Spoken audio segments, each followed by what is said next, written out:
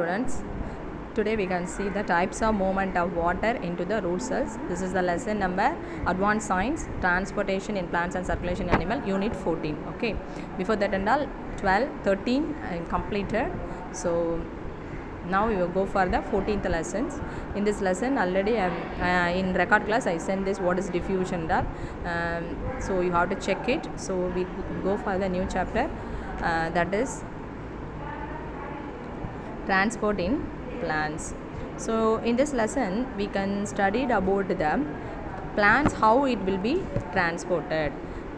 This we have to discuss. Okay, in that plants distribution it leads to the perfect absorption diffusion method. In this method and all we are how we can understood easily in that.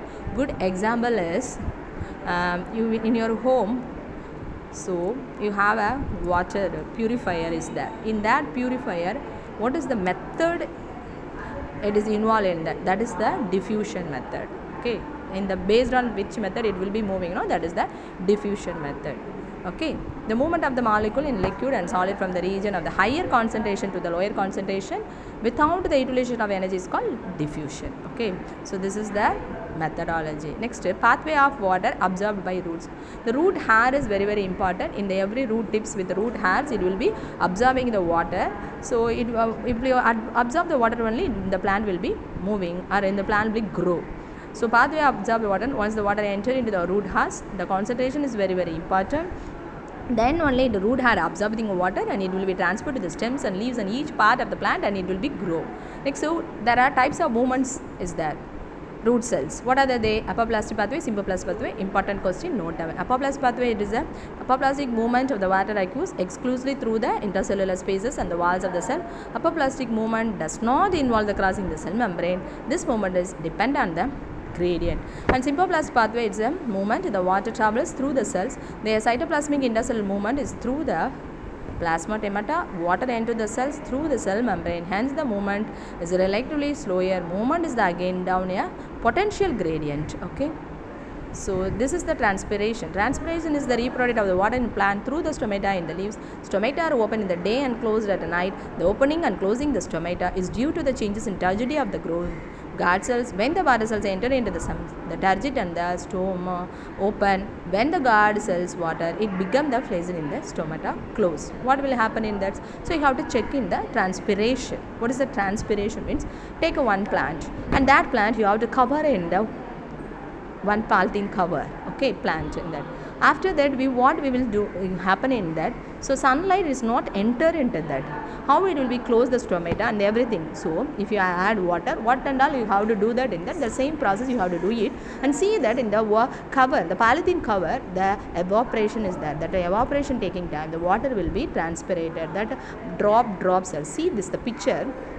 In this plastic bag, the plastic bag only I told that. So if you are called as the plastic or polythene cover, whatever it is, you can cover it, So see, there's a small drop is there. In this drop only, the transpiration is proved. The transpiration was proved in this drops. Okay, what will happen? Evaporate the water. That much it will be taking out the water and remaining water will be evaporated. So it is the evaporated how is taken mesophile cells. Underline the word, the water evaporate from the mesophile. So from the open of the stomata where is present in the cell? In the leaves. Okay, the lower water concentration of the mesocytes. As a result, the water drawn into these cells from the xylem present in the veins. The xylem phloem already we have studied in the Advanced Science in 12th lesson. Okay, mama. The present the veins through the process of osmosis. So important 2 mark question. Underline that. What is osmosis? More water is drawn into the cells from the xylem present in the veins through the process of osmosis. What is the leaves will last of the water. Pressure is created at the top and pull more water xylem to the mesophile cell. This process is called transpiration pull. Next 2 mark question. Transpiration pull. Okay, so you didn't read about the public examination, only book back question alone. So inside also it's having question means you can note down and you have to thorough it will be helpful for the 2 mark. This extends up to the root, causing the roots absorb more water from the soil to ensure the continuous flow of the water from the root of the leaves. Okay. So transpiration is affected by the several external factors and the percentage of the open of the stomata and water status. So everything it is a Importance of transpiration, note down, it is a 4-mark question. Create the transpiration pool of transport of water and supply the water of photosynthesis. Transport mineral from the soil to all parts of the plant. Cool the surface of the leaves by the evaporation. Keep the cell turgid and hence maintain their shape. So next class we can see next. Thank you students.